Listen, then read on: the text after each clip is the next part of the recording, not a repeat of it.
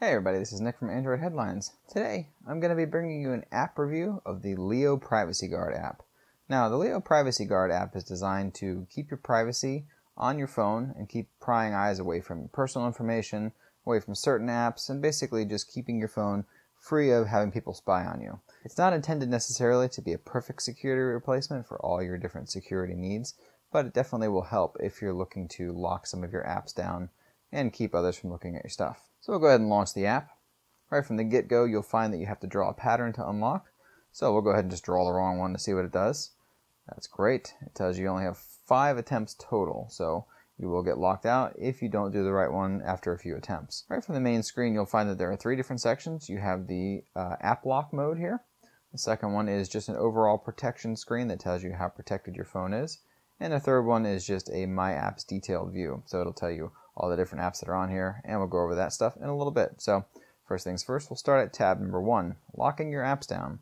So right now I already have one app locked, that would be Hangouts. You can jump into the app lock mode here. So there's different modes. You have a guest mode and a home mode. By default, home mode keeps everything unlocked. Guest mode has locked apps. So when you first enable them, you can pick the different apps you want to lock. If you want to relock apps or unlock apps at any given point in time, you would just go to the app lock section. It gives you an alphabetized list of the apps on your phone, including some other ones that are on here for purposes of using them very often and that sort of thing. Locking an app on the screen is very simple. You pretty much just click the button. It'll put a little lock next to your app, and those are all going to be locked. Click it again and it'll unlock the app. Favorite apps are denoted by the star on the icon, so it sorts those by priority of apps that are most used, so that you don't have to go scrolling through a huge list of apps if you have a bunch installed just to find the ones that you use all the time. Plus, that might help you know exactly what apps you want to lock. So, necessarily going through here and seeing that. I usually don't use Google+, which maybe is not a surprise to some people. So I wouldn't necessarily care about locking it down so much as I would maybe say about Hangouts or WhatsApp or something like that, where I might have more private conversations going on. The purpose of this, again, is just to keep apps from prying eyes, or just to keep apps locked down for a number of different reasons. So let's say you have kids, you want to hand your phone to your kids, you don't want them sending an email to your boss on accident, whether it's just gibberish or if the kids think it's funny to send something bad, whatever the reason, you don't always want those things to be happening, obviously. So it's a pretty easy way to lock that down. Another way besides just a simple PIN unlock is to go to the app cover section. Now what this will do is basically make a false lock screen on each of the apps. So instead of just having the PIN code, you have a fake lock screen. So for instance, if you pick the error cover, it'll pop up a little message saying, sorry, Privacy Guard, or I guess whatever app it is, has stopped. Normally you would click the close button, but the close button doesn't seem to work. Only you would know, though, that you actually grab the close button and slide to the right, and now it's unlocked. So we'll go ahead and enable that, and we'll go ahead and show you. We'll just launch Hangouts, since that's one of the apps, and bam, there we go. Look, Hangouts has stopped. So you'd think, oh, well, crap, Hangouts stopped. I guess I can't use that. I'll just go home. Forget it. Now, obviously, somebody looking at that would think your phone is screwed up or something like that. However, we would know. Slide on the close button, and here you go. Now you get the pattern to unlock. Go ahead and unlock this, and here we go. Now we're in Hangouts. Very good. So, that works pretty well. Next section we're going to figure out is the protection section. So you click on here, you click on the little shield right in the middle. It goes ahead and scans your phone for various things that the Leo app protects against, and it'll tell you, right now my privacy level is alert. So, in order to improve my privacy level, I can do this thing. I can lock some more apps. So, again, any apps you might use commonly, there's a certain percentage of apps that'll make this alert go down further. If you're not really worried about other apps, I would just ignore this section, of course.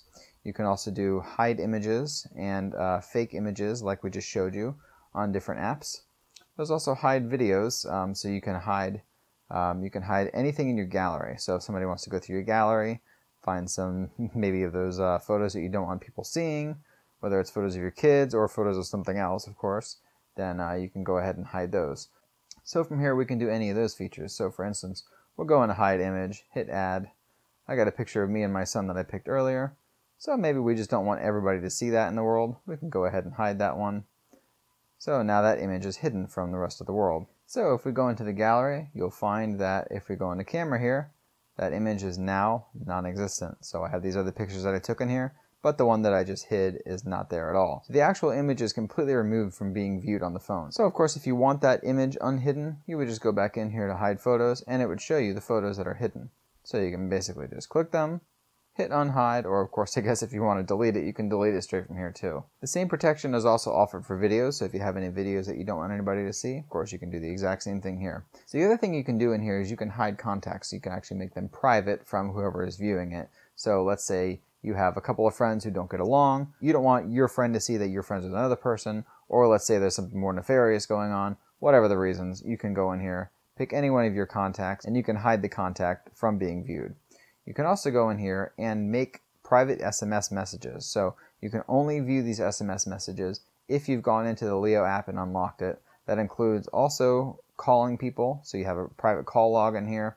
And basically anybody who's on this list, those messages will only appear in this section of the app rather than in your basic messaging or call log apps. Last but not least, of course, is the My Apps section, which basically just gives you a little rundown of all the apps that are installed in this phone.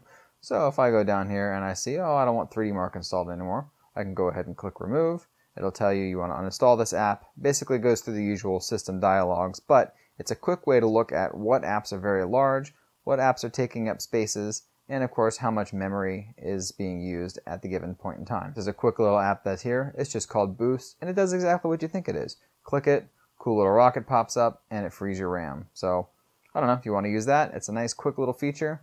Frees up RAM if you need it. And then of course the main selling point of this app is going to be the privacy sections, which are done pretty well. So thanks for watching. Hope you enjoyed the review. Until next time.